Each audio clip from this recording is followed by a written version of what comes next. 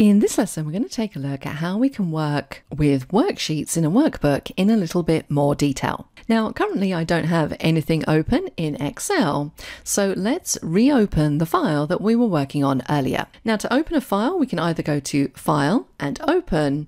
Alternatively, we can press the keyboard shortcut Control-O, and that's going to jump us to where we need to be. Now, if you're looking to open a file that you've accessed recently, then if you cast your eyes over to the right-hand side of the screen, notice that we have the Workbooks tab selected at the top, and then we have our most recent files. They're divided down into groups, so you're going to see any files that you've pinned to the top of the list first. Then you're going to see all of the files that you've opened today, this week, and then older. So we're looking for the file My First Workbook. I opened that today, and there it is just there. So let's click to reopen. Now, as we mentioned previously, a workbook can contain multiple worksheets. And you can see that within this workbook, we have 5 worksheets at the bottom. I showed you how to add them by clicking on the plus just here to add more. Now, notice that when I've added 2 more, sheets 6 and 7 are now appearing out of sequence. It goes sheet 1, sheet 6, sheet 7, sheet 2. So how can we move these worksheets?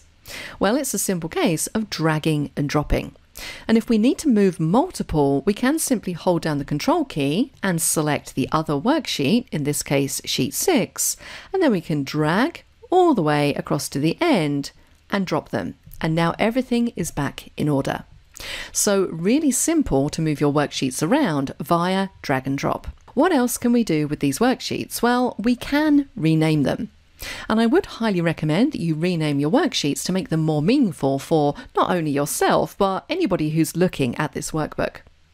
Now, to rename a worksheet, again, there are 2 different ways that we can do this. We can right-click on the worksheet and choose Rename, or alternatively, we can simply double-click on the sheet name and then over-type. So I'm going to call this Product Sales and hit Enter.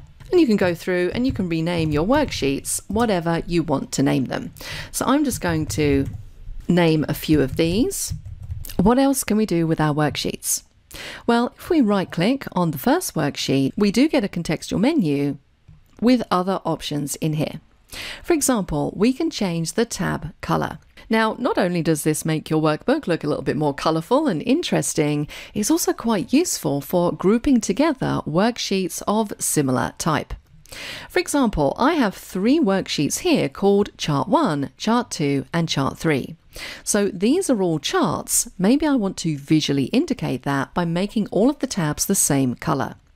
So once again, I can hold down Control and select all of the tabs, right-click, go to tab color, and then I can choose whatever color I like. I'm going to go for this purple color. Hi, from everyone at Simon Says It. We hope you're enjoying this training lesson. Please like this video to show your support for the channel. If you want to take your learning further, earn a certificate for this course, and gain access to over 200 courses ad-free, click up there and go to simonsaysit.com. Thanks for watching, and back to the course. Maybe I want pivot and dashboard to be the same color. Again, we can hold down Control to select them and then choose a color from the palette. And for these ones, I'm going to give budget a orange color, and for product sales, let's go for this blue. So using color to group your worksheets together is a really nice way to visually indicate data that kind of belongs together. Now, what about if I wanted to make a copy of a worksheet? So I've got data on this product sales worksheet. Maybe I want to reuse this data, but just update the order dates. So instead of creating a brand new worksheet and retyping all of this, I can simply copy the worksheet. Now, when it comes to copying, if we right-click on this tab and go to Move or Copy, we need to make sure that we select Create a Copy at the bottom, because notice we come to this same area to move or to copy.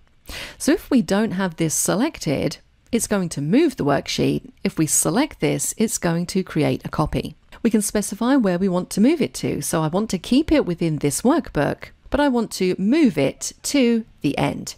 Let's click on OK, And you can see exactly what we get. We now have product sales 2 because we can't have 2 worksheets named the same thing. So you could go in and rename this, or you could just leave it as product sales 2. So very easy to make a copy. And if we want to delete this worksheet, once again, we can right click and we have a delete option in here. Now, if we go back to here and go back into move or copy, if we don't select create a copy and just choose move to end, it's going to actually move it as opposed to making a copy. But it's also worth noting that we don't have to use the right click menu to move or to copy. If I want to move a tab, I can simply click and drag, as we saw at the beginning of this lesson. And if I want to create a copy, I can simply do the same thing, but add in the control key. So if I hold down control, click and drag, I'm going to get a copy as opposed to just moving the worksheet. So really nice and straightforward.